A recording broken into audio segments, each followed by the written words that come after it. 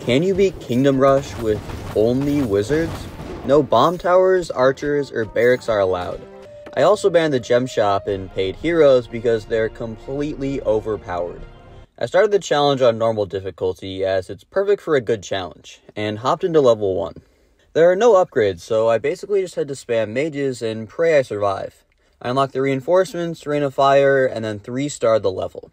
After buying some upgrades, I started up level 2. There are huge waves of enemies now, which would be perfect for the bomb tower, but what can you do?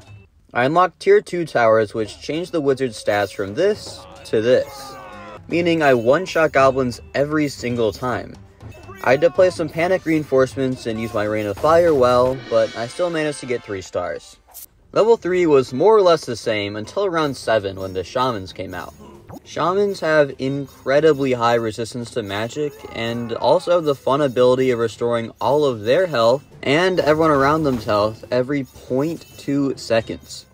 To kill them, I either have to use Rain of Fire, which takes forever to recharge, or get all of my towers to focus on one enemy when I'm usually fighting 20. For this to happen, I usually have to wait until they're at the final bend and about to go take a life away, which thankfully only happened once. They were really annoying to kill, but I managed to maintain 3 stars. The only highlight from level 4 was that I unlocked tier 3 towers, significantly increasing damage once again. But besides that, it was a cakewalk and I was able to unlock Sir Gerald Blightseeker. Up until now, my upgrades look like this. I have 12 stars and I'm now entering the worst level of this entire challenge. Silver Oak Forest has 2 paths. The left path spits out high armor enemies, which is perfect for us, as that's what mages are built for. But coming from the left are spiders. So many spiders that we cannot handle. You start out with a level 3 archer, which I immediately sold for $0 and began. My first attempt was rough. After the spiders came out, I quickly lost 3 lives. Then I got overwhelmed by wolves on the left side and ultimately died to matriarch spiders on the right. I tried again with a different strategy in the early game, but died in the same exact spot. Even with a hero and almost maxed out stats on the wizard, it wasn't enough. I didn't feel like my strategy was terrible, so I decided to grind more stars. I can't do the iron challenge on some of the levels as they ban mages, but I completed the ones that I could, along with all of the heroic challenges. This got me all the way up to 18 stars in total, and allowed me to max out wizards and get 3 upgrades on reinforcements. I thought about upgrading the Rain of Fire, but the cooldown period is simply too long to justify the hefty star investment. The 5th wizard star upgrade was by far the best though. The upgrade slows enemies every time they're hit by a wizard, and once you start stacking wizards on wizards, you stack way more damage. To top all of this prep off, I entered level 5 with a new strategy. There's not really much point in defending the left side as it's easy. I want all of my hard-earned cash going straight into the right side. But I do need to kill the left side at some point, so I started investing everything into the end. It's a little risky as if enemies get past there's no stopping them, but it's the only place I can defend both lanes. I also spent money on the right side to start dealing damage to spiders as soon as possible. With upgraded reinforcements, they were able to hold their own against enemies and stall them for much longer, even killing them sometimes. This made me able to retain all 20 lives until the matriarch showed up. I managed to kill the first 2 waves of them with just my hero in defense, and saved the Rain of Fire until the 3rd wave when I needed it the most. I ended up losing 11 lives in total, but managed to beat the level after hours of trying. If you're enjoying and want to see more like this every Monday, then subscribe. Thank you. The next level is the Citadel, where you unlock the Arcane Wizard and some crazy stat buffs compared to the tier 3 towers. Thankfully, because you unlock this wizard, the level is built around him with high armor enemies and a giant hunk of metal for a boss fight. I flew through the stage and ended up with 3 stars. The next level was pretty easy, although I did notice a woolly mammoth stuck in an ice block, which I never noticed before. This stage also unlocked Malak Hammerfury, my favorite hero, for obvious reasons.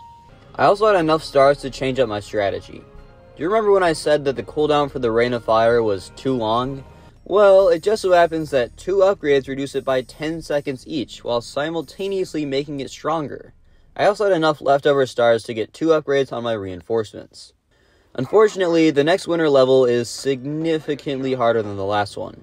They have stronger enemies, and for some reason they thought it would be a fun idea to have even more spiders. Thankfully, Hammer Fury tears through spiders like it's nobody's business. He has an attack where he slams his hammer down and stuns everyone around him. I also get a lot more money and have more powerful towers to deal damage, but there were still several very annoying leaks. The Rain of Fire helped out a lot, but sometimes the cooldown wasn't quite fast enough. 2 stars.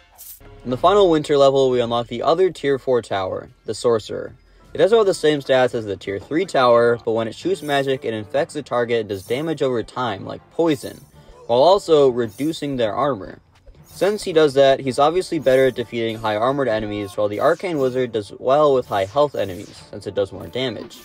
Since level was built around the wizards, it was a pretty easy win, and after defeating this massive Yeti with a neckbeard, I finished out with 3 stars.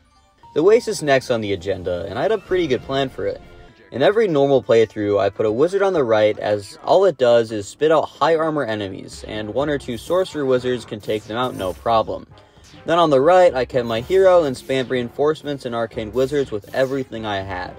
They send out high health demons along with a whole cemetery of skeletons to try and overwhelm you. I was thankfully able to get enough wizards up to take out all the enemies, and when I felt a little claustrophobic inside too many of them, I had the Rain of Fire to take them all out. The next level was really annoying.